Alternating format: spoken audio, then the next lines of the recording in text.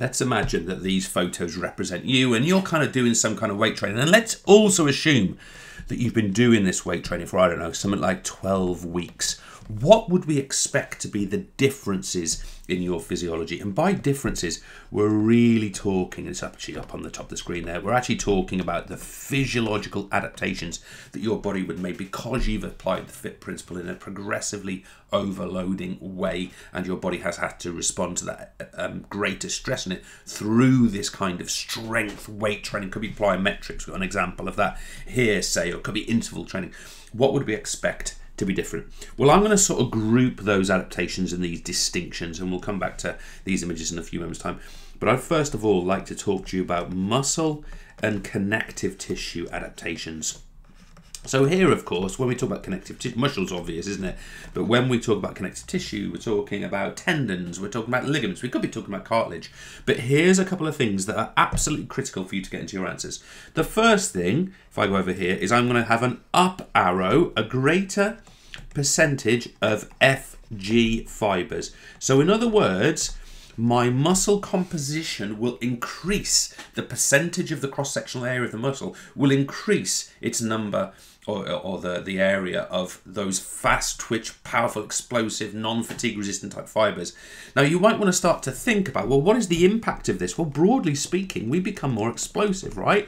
And if we become more explosive, we can apply that into our sporting context so that you are able to jump higher for a header, so that you're able to get a faster start in the 100-meter sprint, so that you are, for example, let's say, you're able to chase down an attacker when you're playing as a defender in hockey, whatever it happens to be. That's what that's going to allow us to do. Secondly, we get an up arrow. That's an increase again. Remember, we get an increase in overall cross-sectional area of the muscle. Now, if you recall that one of the factors affecting strength is indeed the cross-sectional area of the muscle, then of course if that goes up, then overall strength is going to go up. We're going to get an increase in strength. And again, you can start going about actually applying that specifically into the performance activity that you're interested in or you're answering about. What's the impact of that strength? Can I, for example, lift a heavier Olympic bar during my weightlifting, for example? These would be examples of where that would make a difference. Next one, very closely related, we get an up arrow, we get an increase in force production. Well, of course, that is directly related to that concept of strength, to that concept of explosiveness. The question I would ask you is, what is the impact of that on your performance? Now, this one I find really fascinating.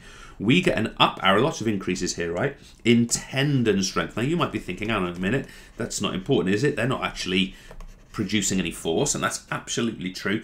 But there's a couple of impacts of increased tendon strength. First of all, the tendon can actually cope with more force being applied through. Remember, the tendon connects the muscle to the bone, force is applied.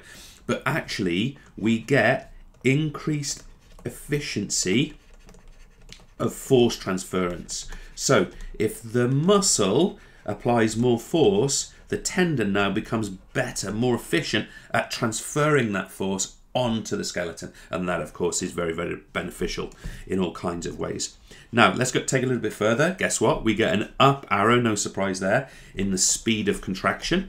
So of course, if we get a speed of contraction increase, that means that we can be faster in our performances. Again, think about how you'd apply that specifically.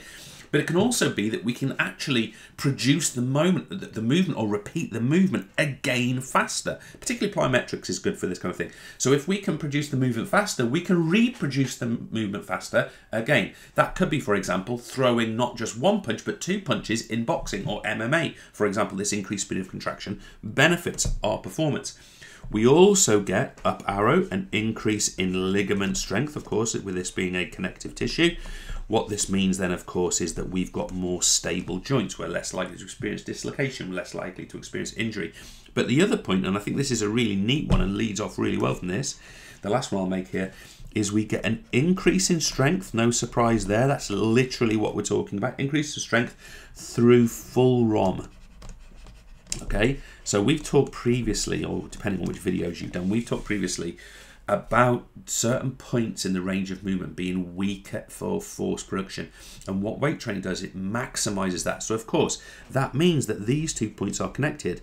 We can go through a greater range of movement with force, and the ligaments strengthen to make sure that that is safe. It also means we've got more overall force production over a longer period of time. Now, we don't study that on this course, but that's called impulse in biomechanics. So if you wanted to go and Google that, you'd be very welcome to do so. Now, I want to take this further because I don't just want to talk about muscular stuff. I want to talk about neural stuff as well. So this is neural adaptations to strength training, okay?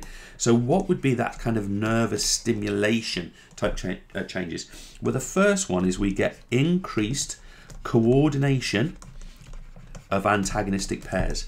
Now that will mean that your muscle contractions, antagonistic pairs. So your muscle contractions will actually be more efficient, but this will also help with skill. You know, your skill performance may well improve. And another point, there's only really 2 points I want to make here, is we get an increased up arrow speed of nerve transmission. So this, for example, will reduce, that's the better version of course, your reaction time, your response times. Increase in speed of nerve, why can I not write correctly today, transmission. So of course this is going to help with things like reaction time and response times. That's going to make us better able to do that and just be more responsive and agile in our performances, right? And you can apply that to your football, to your tennis, to your hockey, to your swimming, to your dive starting swimming, for example. It's going to be a benefit.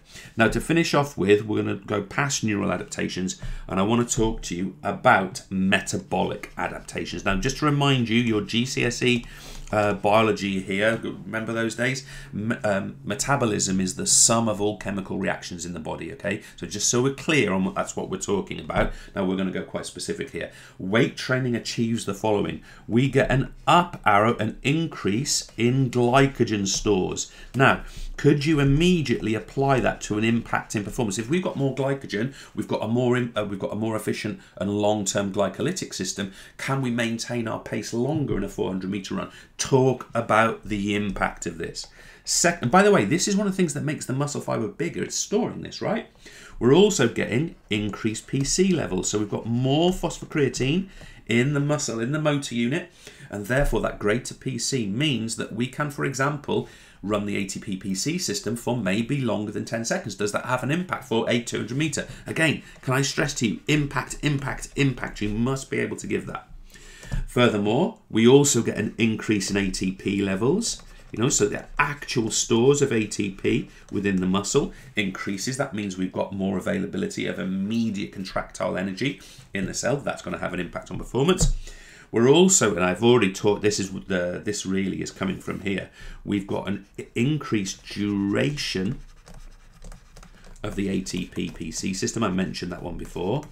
You know, for example, our 200 meter sprinter can sprint at top speed for a longer during the race. And then finally, I already mentioned this right at the start of this particular section, we've got up arrow, an increased output. Because of our increased stored glycogen, we've got an increased output of our glycolytic system.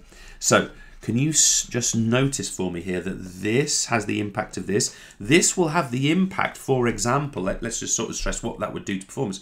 This would mean someone with a sort of a better glycolytic system, they could run at higher intensity longer in 400 meters. What would be the impact of that? They would slow down less, right? So your job with this information is not just to note down what these adaptations are, but to take it into performance, show the impact of that and be specific with that impact. That is the skill of your assessment. I hope that helps. Cheers.